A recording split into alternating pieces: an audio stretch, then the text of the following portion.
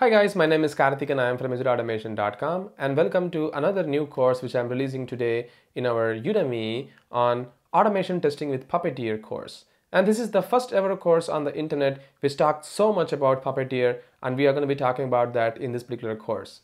And in this video, we are going to be discussing completely about the course, the agenda, and what are the great things that we'll be talking in this course. Alright, so let's get started.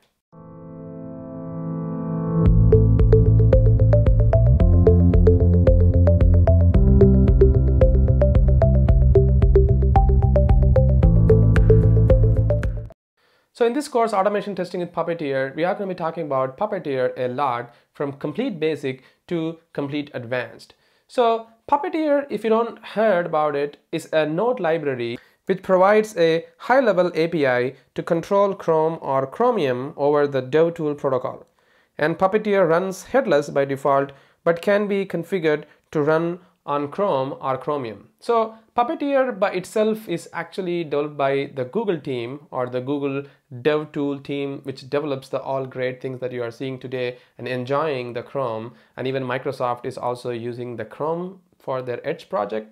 So you can see that Chromium is everywhere right now. So this is exactly the same team which is developing the Puppeteer tool as well. And again, Puppeteer is not limited to just Chrome. It is currently being supported by Firefox as well. Like most of the APIs currently are supported. So I guess there are totally 86% of the APIs of Puppeteer for Chrome is right now supported in Puppeteer for Firefox as well. So it is not just limited to Chrome, but it is also supported for the Firefox browser.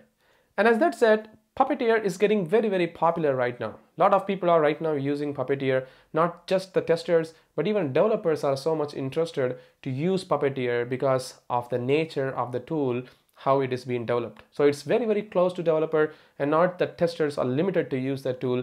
It's even more open for the developer to start using it.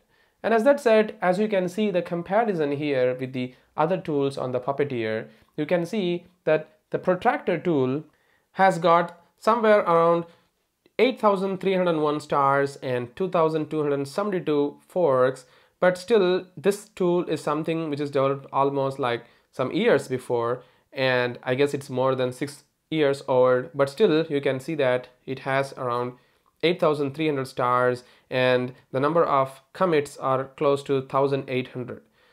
Again, this tool is kind of very famous and popular. The reason is because Protractor is very good for Angular application automation, on even for the React based application. But right now Angular and React are changing so frequently, and there needs to be a tool which actually support that very well. If you compare to Puppeteer, the Cypress is doing very good in this department. And then Selenium. Selenium is also very popular, and you can see the number of stars and commit. It's also much higher than Protractor, but still, as you can see, Selenium has so many different language binding, and this number of stars and forks and commits that you see in here is actually higher than compared to Protractor. And again, Selenium has got so much of tractions and community support compared to any other tool available in the market. The final tool, as you can see in here, is the Cypress automation testing tool. And again, we have discussed a lot about Cypress in my other courses, but you can see that Cypress has got so much of commits and so many stars than compared to the Protractor, and pretty close to Selenium actually. And you can see that this is a new tool. I guess it's 3 years old, and it has got so much of traction. The last tool that we're going to discuss in this particular course is actually Puppeteer. And as you can see in the Puppeteer, it has got so many stars, guys. It has got almost 52,929 stars and 4,929 forks, and it has 1,563 commits. And you can see that the frequency of the release or updates happen to this particular Puppeteer tool is much higher than any tools that you are seeing right now in this particular slide, at least the most popular tools available in the market right now. And the reason is because every time new Chromium is being released, Puppeteer is also updated along the Chromium and the Chrome, which is pretty awesome. And that's the reason Puppeteer is gaining so much of traction than compared to any other tool right now. And that's the reason it is gaining so much of popularity than compared to any other tool available in the market today. And there are so many different features available in Puppeteer which we'll be discussing in this course, something like screenshot generation, something like PDF support, and testing the Chrome extension supports, and also parallel execution support. And also you can see that there are so many things which we are going to be bringing in from other tools like page object models and Cucumber support, and all these things that we'll be bringing in this course as well. So the agenda of the course is this.